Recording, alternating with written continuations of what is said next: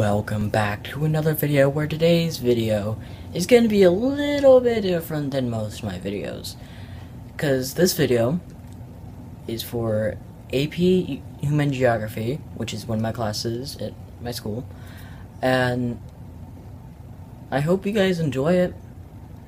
The premise behind this video is present, next 100 years, my segment, and reset. Like, you know, civilization has reset and stuff like that. So I hope you guys enjoy it, and hopefully see you at the end of the video. Welcome back to Worldwide News, where today we are gonna take a look at some old footage found at one of the schools in America from 2018 BWG, or before world government. We take a look at this, what seems to be a project of some sorts, to remind ourselves of what life was like before WDW, which is about 20 years ago today. After this, we'll have a little history segment just to remind ourselves what the biggest war of humankind was like. So, without further ado. What do you think of wine, Venice, gondolas? Well, that's just the tip of the iceberg. Here in Italy is a good place to live in, since you're able to live at the fullest, since people here are able to live 82 years old. No wonder, since Italy has great healthcare, which gives free coverage at the point of giving medical care. Here, the crude birth rate is 7.8, and the crude death rate is 10.1, both out of 1,000. The natality rate is 7.6 births per 1,000 inhabitants in 2017. This demographic map, the transition model, stage 1, stage 2, stage 3, show how as time passed our medical treatment improved, resulting in fewer deaths and more births with longer lives. The infant mortality rate in 2017 was 3 deaths out of 1,000 live births. The fertility rate in Italy is 1.37 births per woman. The sex ratio is 49 males to 51 females. The push factors here is that they have natural disasters get crowded during vacation periods. Forced migration can be also put in this category since they did not have any other option. The pull factor that Italy has a great economy, has many historical sites and many attractions. Voluntary migration can be used in this category because they wanted to move here. Why not? Here in this wonderful nation, you are able to have a voice since their government is a republic. They have an amazing features, and every day passes by as a marvelous day. This population pyramid of Italy, they have a rural land area of 223,236 square kilometers. The percent of urban population in Italy is 69%. In 2017, there were 5,047,028 immigrants living in Italy. Over the last 100 years, we saw a decrease in the crude death rate in Italy, which means more people. Yay. Now, Italy was already pretty urbanized, but as the future took hold, there were more people that were being birthed, which means we needed more housing. So up was the only way to go. Up and up and up and up and up and up. Anyways, Italy had been, well, not Italy. About 20 years ago, the WDW, or World Domination War, the war for literal domination of the planet Earth, took place. So naturally, it was supported by the two superpowers, America and the UNE, or the United Nations of Europe. This was almost the whole entire European continent united under one flag. Yes. Lucky enough, we weren't dumb enough to bomb ourselves with nukes and destroy the one thing we were actually fighting for to obtain. But anyways, the war ended with one country on top, Italy. The only reason Italy was on top was because Italy had basically absorbed France and Switzerland during the war. Half of Italy, since 2018, has been taken by the sea, the land, not the people, just cleaning that up. But Italy is still as beautiful as ever. Italy's economy is on the rise, just like the ocean, which since 2018 has risen 90 feet. After the war, Italy was made the Bank of the World, so they had a lot more money than most of the world. Because, well, we have a lot of the world's money. So, yeah. Okay. Our crude birth rate has decreased just a little as well, to about 2.7. Now, this is a good thing, because, as I have said, some parts of Italy are going under. So, the carrying capacity has kind of decreased as well. Our population exploded to over 1 billion. Yeah, that's a lot of people. The population increased only because Italy had taken over France and Switzerland, so we inherited their populace. Now let's talk stats. Italy's push and pull factors are, in this case, pros and cons. Let's start with some cons.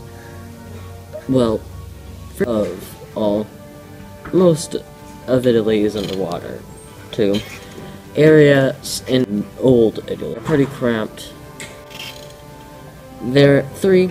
Not many job opportunities so far, but that's soon to change. Now onto the pros. 1. Money.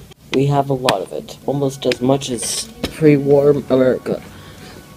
2. The healthcare has increased by 750% since 2018. And 3. The natural beauty of Italy is as prominent as ever. As far as we can tell, this era won't end for another 2,000 years. This is the best setup we've had ever in the history of humankind. As you can tell, Italy is one of the best places to live right now. So, anyways, see you tomorrow for another edition of WWN. Welcome back to the Worldwide News. What you just saw was from 10 years ago. If you don't know, recently the government has corrupted and it's just crumbling. To be honest, nothing has changed on the choice you should make. Italy is the place where you should be right now because your needs are met there. Some people are going to have to face forced migration, but they need to move somewhere where they can live a good life. And others are going to voluntarily migrate. Italy will provide the needs after the catastrophic event, like resources, healthcare, and education. Italy is mostly an urban country with a stable economy, and it would be a great place for immigrants. Italy is considered the world's bank, and at this time, it would be the most stable place. It's already on top of France and Switzerland, which is a hard place to pass. Education, like always, will still be important in the future. Right now, Italy has great and affordable education and is very successful in that aspect. It is 23rd out of other OECD countries. Education in Italy will be free and very good for all students to have a future. It's also very sustainable, so there's no reason for kids to not have an education. Italy also has many natural resources such as coal, zinc, potash, marble, barite, pumice, asbestos, fluorspars, mercury, feldspar, pyrite, natural gas, and crude oil reserves. The Italian government has complete control of its mineral industries. It's also very important to have clean water, and Italy's water is clean and there is very little pollution. There is also very little endangered animals in Italy, and there is a diverse amount of plants. Healthcare in Italy is also really good. It's ranked in the top 10 services for quality healthcare. Also, it's free of charge for all Italian citizens and residents. The life expectancy in Italy is 82.35, which is ranked number 8 in the world. Right now, during the catastrophic event, many are coming here as refugees. Acculturation will not be a problem because the meeting of cultures is normal. There are different opinions on this subject, so believe what you want, but don't cause problems for other people. There's also no intervening obstacle to stop you from coming to Italy and helping yourself. Italy is in demographic transition model stage 4, which means there are low birth rates, low death rates, and a low population growth rate, causing the population to stabilize. There have also been causes of population decline. The causes are low birth rate, and women want and need more help with kids. Now, although this might sound super bad, it's not. If population is decreasing right now, there are more resources for the people immigrating from their country to come here. That's what will help the population go up and stabilize everything. Now, I know this might take a while to assimilate, but it can work. So don't wait more and come to Italy because it's going to be the perfect Hey, place. I'm Raptor, the editor for this video and the scriptwriter for the next Engineer segment. I hope you enjoyed our new Inception idea, and also, if you're a person from YouTube, or a classmate, or a teacher, for that matter, I don't discriminate, please leave a like, and if you really liked it, subscribe. The people in this video were Corrupt, the scriptwriter for the present segment, and Sphinx, the scriptwriter for the reset segment at the end. Now, if you really enjoyed this, go check out my other content.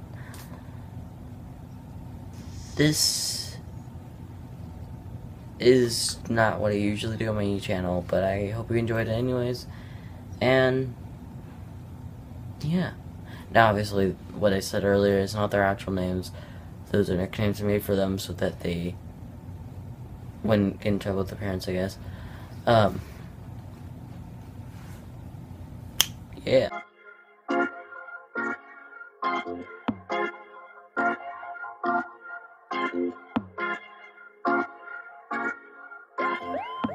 I'm so tired. I could